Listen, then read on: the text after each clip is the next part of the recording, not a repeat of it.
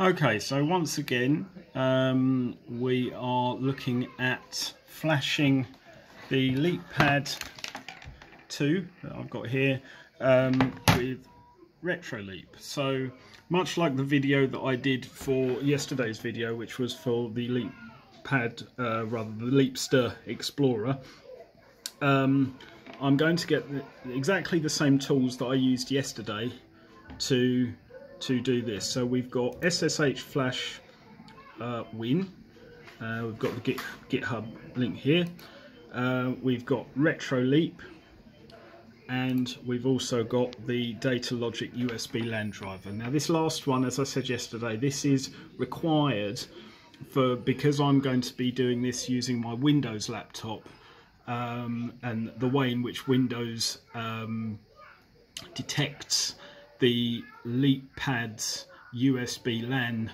connection, i.e. incorrectly, we need to use an external driver to make that work. And it just so happens this one from Data Logic, it's not for the LeapPad at all. It's for something, I think it's just a generic driver, as it says there, to allow USB LAN. And thankfully it works with the LeapPad2 when assigned correctly to the device connection. So so as per yesterday, I'm just going to go ahead now and get the releases of these files downloaded, which we can see down here, releases, if we go on there, and then we've got SSH Flash here, which is what we want, is just the zip file. So yes, we want to save that,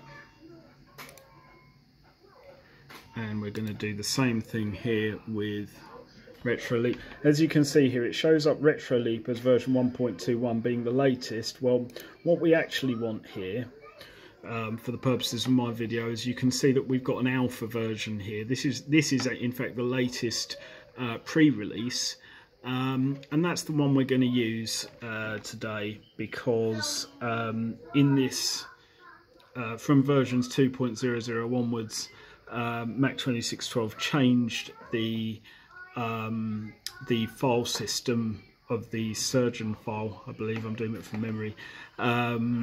So that's what now works with SSH Flash Win.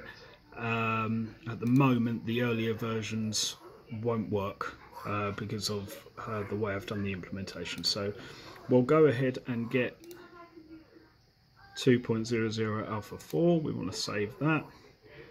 And lastly, we're going to go and get the Data Logic USB LAN driver, and that is going to be right here.